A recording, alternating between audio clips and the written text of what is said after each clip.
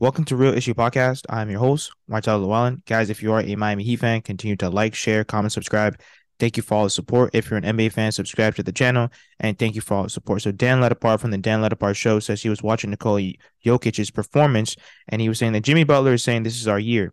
And when I watched the Lakers/Nuggets last night, I said, no, it's not. I will say, I don't understand why people can't just give the Miami Heat the credit that they deserve. First of all, we're doing stuff that nobody thought we would do.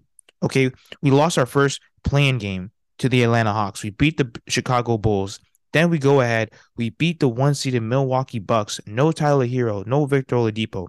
Then we beat the New York Knicks. Now we win game one versus the Boston Celtics. At the end of the day, we're doing stuff that nobody thought we would actually even do. Nobody even dreamed that we would be here. The Miami Heat, they beat the Boston Celtics in game one. 123 to 116. And at the end of the day, Jimmy Butler, he's setting the tone. How can this not be our year? When you really sit and think about it, I understand that the year didn't go our way in terms of the regular season.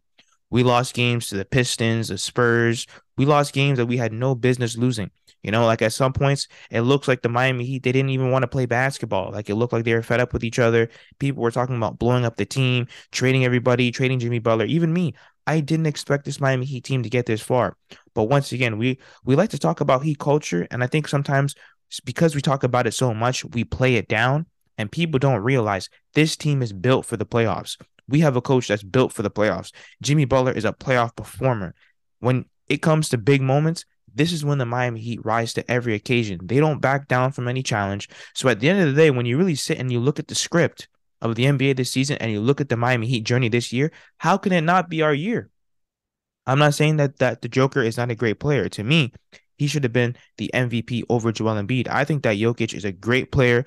What he's doing at 7 foot with his passing ability, his scoring ability, his post ability, everything that he's doing is phenomenal. But once again, if I'm really gonna push all my chips towards the Miami Heat, I'm definitely gonna do that. I'm pushing all my chips towards the Miami Heat. And once again, I never thought the Miami Heat would make it this far. I'm not gonna sit here and lie.